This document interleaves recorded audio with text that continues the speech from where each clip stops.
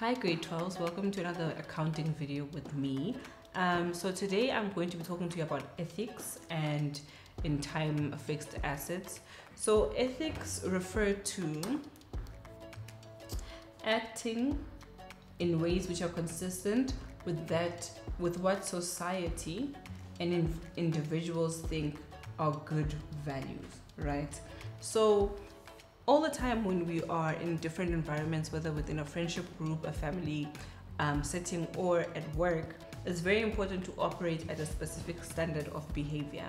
And so that's where ethics and, with time, professionalism come into the conversation when we speak about accounting and the accounting environment, right? So in terms of this definition, we're basically saying that it is about acting in ways that society and individuals think are good. So in general, what would we see as bad? So like stealing.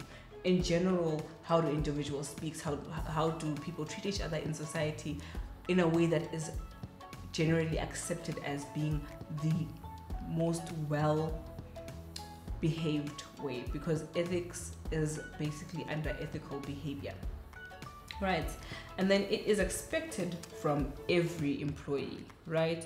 So this is when you get situations where people are losing their jobs based on being unethical, right? And they'll put it under an umbrella term and say that that person was unethical, but really it means what it is, that they were not acting in ways that are generally accepted, right? And then it also means that the highest legal and moral standards are upheld when dealing with stakeholders. So you need to be very aware when you are in this type of environment of your behavior and of how you treat the people around you and the stakeholders and how you behave in general.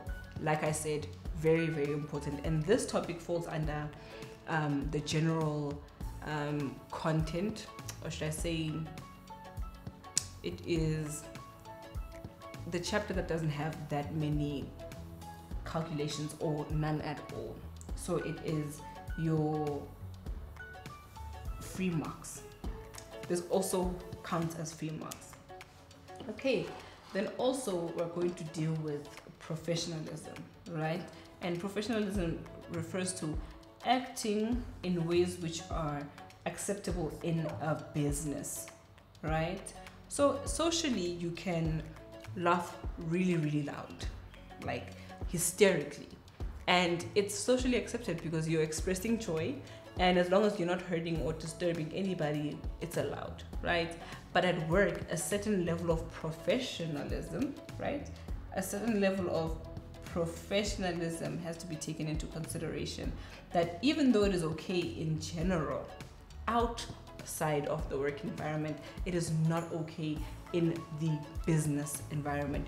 Not that you are not allowed to laugh, but you cannot laugh hysterically during business hours and when everyone is trying to concentrate and do their work.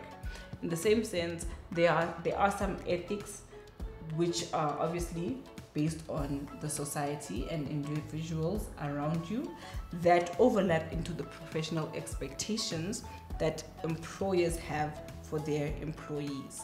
But in general, it's very important to stay within the ethical and professional borders in every company that you step into, because then you are not going to be in the risk of losing your employment over your behavior, right?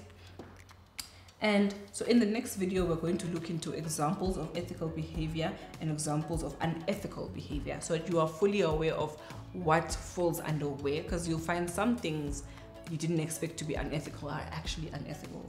And then we'll also go through examples of professional practice and unprofessional practices and the difference between professional and ethical behavior, right?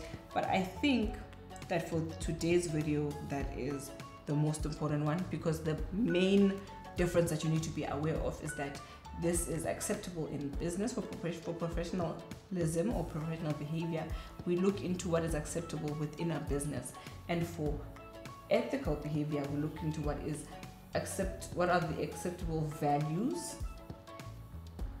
from individuals and society.